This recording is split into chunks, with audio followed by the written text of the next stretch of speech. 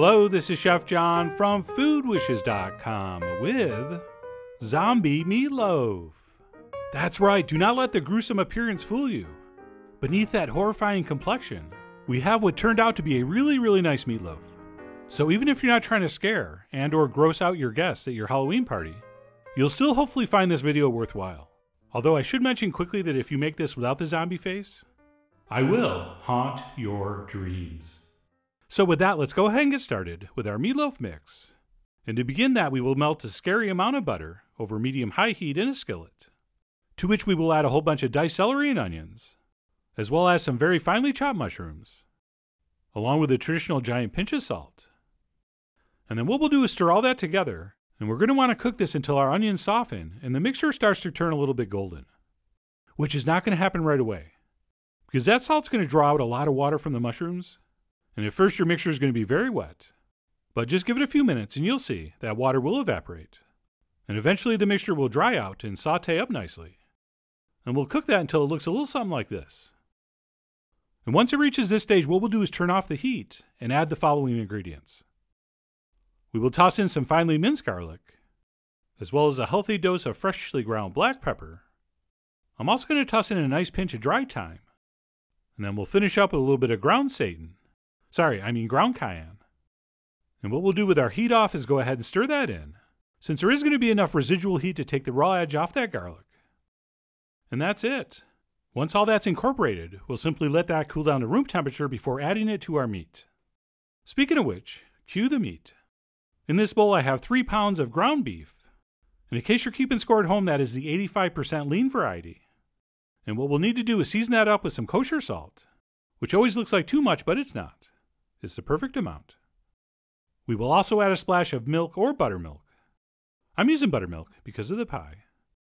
Let's also toss in 1 beaten egg, as well as a nice splash of Worcestershire sauce, which, by the way, I'm getting pretty good at pronouncing. But anyway, let's go ahead and finish this up with some ketchup, as well as a generous sprinkling of dry breadcrumb. And that is going to be it for our monstrous meatloaf mix. All we need to do now is add our now cooled vegetable mixture.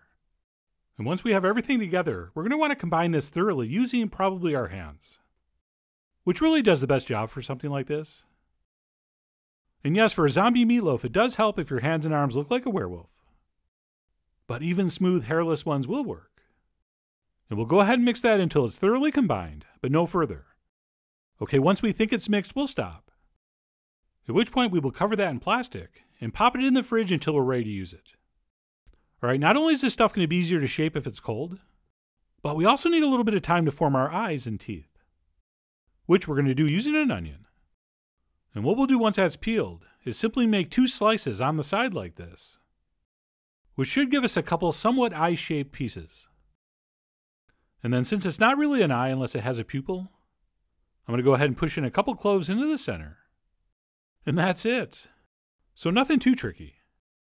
And then what we'll do for the teeth is slice off another section about 1 inch wide and cut those into a few tooth-like sections as shown. And then once those are done, we can move on to shape our zombie head, which I'm going to do on a sheet pan on which I've placed down a piece of parchment paper. And if you'll notice, I sprinkled a little bit of water under that sheet so it doesn't slide around. And what we'll do using some damp hands is transfer our meat onto that sheet pan, and then to the best of our abilities, form some kind of skull-like shape. And while I'm no anatomy expert, I do know we need some kind of nasal cavity, as well as some freakishly large eye sockets, and of course some kind of mouth. And again, you'll want to keep your hands damp so the meat doesn't stick to your fingers. So we'll go ahead and orifice the meat. And let me spin mine around so you can see how I did. So that's looking pretty good, and by good I mean bad. And we are now ready to proceed to the most fun step, the baconing. And what we're attempting to do here is cover the surface with bacon, so they sort of look like the muscles on a face if the skin's been peeled off.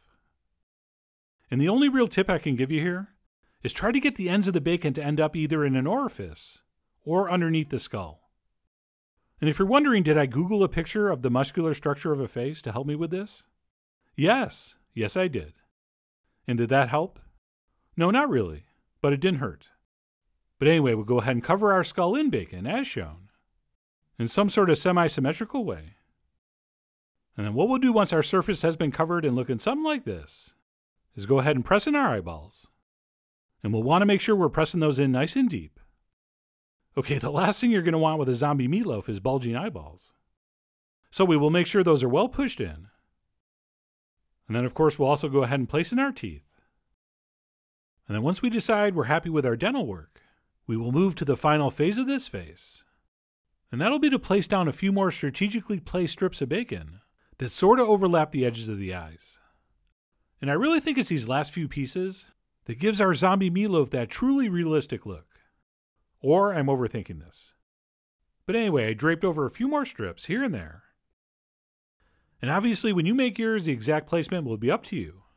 I mean, you are after all the undead of all that stuff I just said.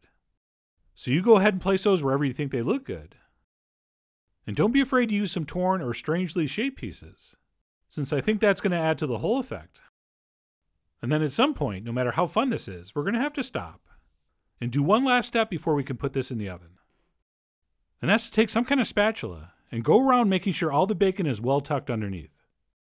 And then once that's been accomplished, we are finally ready to bake this, which we'll do in the center of a 325-degree oven for about an hour, or until we reach an internal temp of 155. In about 10 or 15 minutes in, I got scared my onion eyes were going to brown, so I went ahead and covered those in foil and continued baking at 325 for, like I said, about an hour or so, until it looked like this. And yes, of course, we could have done this in a very hot oven and tried to get crispy bacon, but I was afraid it was all going to contract and not look as good. Plus, I think a meatloaf is much better and much moister, cooked at a lower heat. And I'm going to talk more about that on the blog.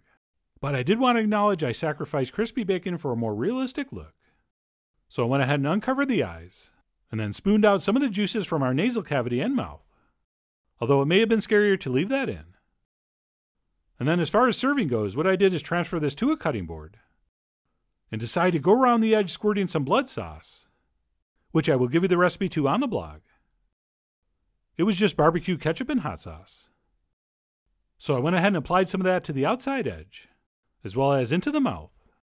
And that's it. What I'm calling a zombie meatloaf is done and ready to terrify my guests. Although I have to admit, this is really not that scary in the middle of the day. But imagine this at night with candlelight. I imagine that's going to be pretty scary. But anyway, that concludes the gimmick stage of the video. And we can move on to was it a good meatloaf? Which it really was. So I sliced off a few pieces of chin and served that with a little bit of blood sauce over the top, next to some monster mashed potatoes, which are just like regular mashed potatoes, only with a different name. And even my buttered asparagus was scary, because it was grown by pagans. I'm sorry, not pagans, vegans, but still pretty scary. So I grabbed a fork and went in for a taste. And this really did turn out to be a moist and flavorful meatloaf.